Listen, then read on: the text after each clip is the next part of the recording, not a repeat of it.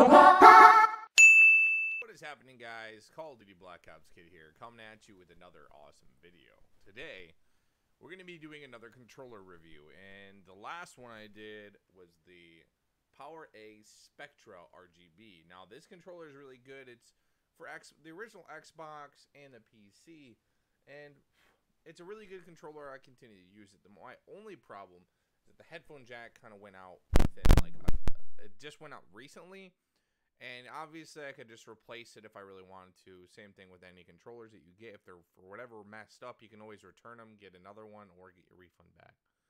So I bought this on Amazon for $35. And I was browsing on Facebook when I noticed another controller. This one is the PowerA Spectra Illumina Infinity.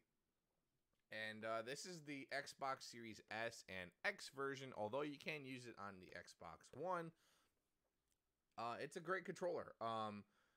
It has the share button and a volume control knob, unlike this one here. It has RGB, obviously, because you can see the RGB modes on it. And it has the headphone jack, mappable buttons, anti-friction rings, and soft touch faceplate. So let's really compare the two, since I've already unboxed it for you guys. This is it being in its RGB mode, and one major difference that I've found is that this one can do a color cycle. This one only can do independent modes and zones to do RGB, and it doesn't really color cycle. So that's one of the biggest problems I have with this so far.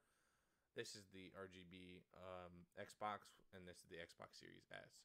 So that you can obviously change these, but let's look at some of the functions here. Obviously, there's a share button here, so you can share to the Xbox Series S and X. On the Xbox version, it doesn't really do anything.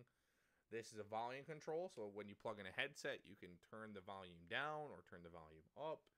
A really cool feature, honestly. I think that's a really good one.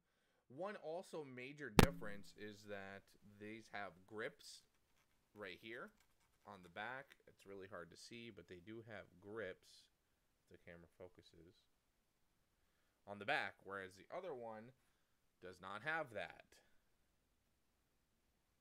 It's smooth. So that's another interesting touch. My biggest downside is the RGB, 100%. So there's a programmable button. All you had to do to program that is you press it till this middle button blinks right in the center. You press the button you want mapped. Whoops. Once it starts blinking, say you want the A button on the right one. So you press the A button, it starts rapidly flashing. Then you press whatever trigger you want that to map. So now when I press that, it will press the A button. So RGB mapping, it's completely different than the other one. This one, you just press the RGB button, and it cycles through the colors until you get to the end. Then it starts doing all the colors. So now that I press it, it'll start color changing. This one is different. When you press the button down, the top of it will still start blinking. Now you can change this by pressing A, B, X, Y, and it will change different colors. See that? Now you can change it to whatever one you want. And we'll go red. You can press up or down to change the intensity of it.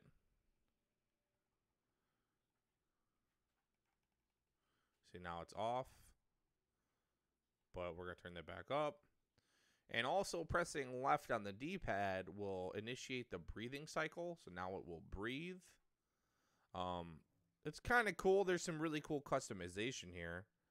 Not going to lie. And then if you press right on the D-pad while you're in the color changing mode, it will blink the next section. You can change that to whatever color. Checks this one to the next one. And then press the button again.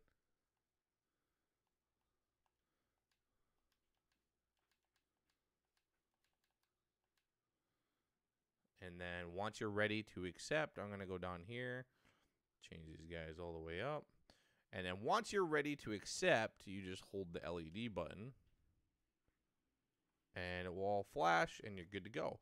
So it is cool with customization, but there's not a single color pattern, and it kind of does all of them at once. I've read the manual multiple times.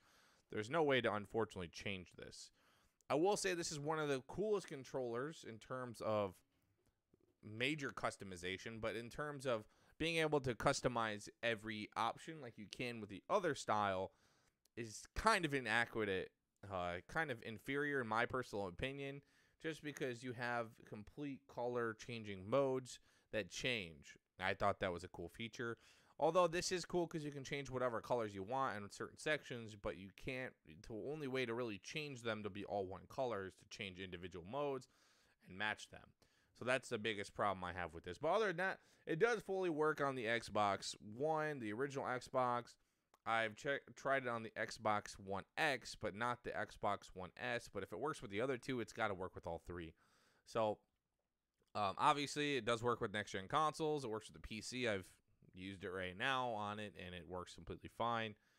The volume button doesn't do anything on PC, and it does do something on the original Xbox. The only thing that doesn't work on the original Xbox is the share button, because there is no sharing compatibility that I'm aware of. And it didn't work for mine, but it could work for yours. It could just be a bug. I can't really confirm that right off the bat because, you know, I only have 2 Xboxes. So it's a really good controller. I do like the grips. The controller feels good.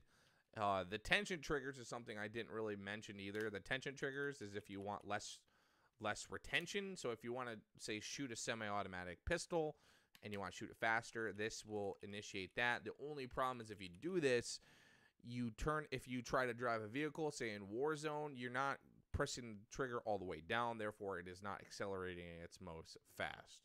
So that goes for both triggers. They both have it. So if you want to akimbo, if you want to half aim down sight, it will initiate that as well. It's very cool in terms of that. But like I said, it's got the 2 programmable buttons, and the best part is it's only $35, the same as the competitor. Obviously, this is meant for the Xbox One X and Series X because of the 2 different buttons. But other than that, it's pretty much identical except for the inferior RGB modes, in my personal opinion. Although that, it's still a meaningful purchase. If you're trying to find one, I'd recommend this one or the other PowerA variants that are just the base models that have the programmable buttons, no RGB, and no tension triggers. That's one I would also recommend. You can find those on Amazon for $25. And there's there's some other controllers I would definitely recommend. It's going to be at the end of the video or in the description. I have a thing for all of the videos that I've done reviews on in the past and in the future. I definitely recommend getting one of these because, like I said, they're probably one of the best controllers, and you don't have to spend much money on the originals. So I definitely would tell you to check out the in-depth controller for the PowerA Spectra Enhanced Illuminated RGB controller for the original, where I go more into depth. There also is a Afterglow PDP. That one's $30. So I would recommend those as well. Unless you really want to go the full Xbox One wireless and go that route, you definitely can. Although you will be missing a couple of the features, the tension triggers, the RGB, and you know, that kind of thing. So other than that, that's pretty much it for the video today, guys. I really did enjoy this controller. I really wish the RGB was a little bit better. I was really kind of disappointed in that term for that one. So thanks, guys, for watching. I really appreciate you guys watching the videos and supporting the channel. Subscribe. It really helps out a lot. Liking the video so it goes out to more people would be appreciated. And honestly, let me guys know if you've bought either of these controllers. They're really good. I do use them every once in a while when I have games that require no keyboard and mouse because I mainly play PC. So thanks, guys, for watching, and I'll see you in the next one. Peace out.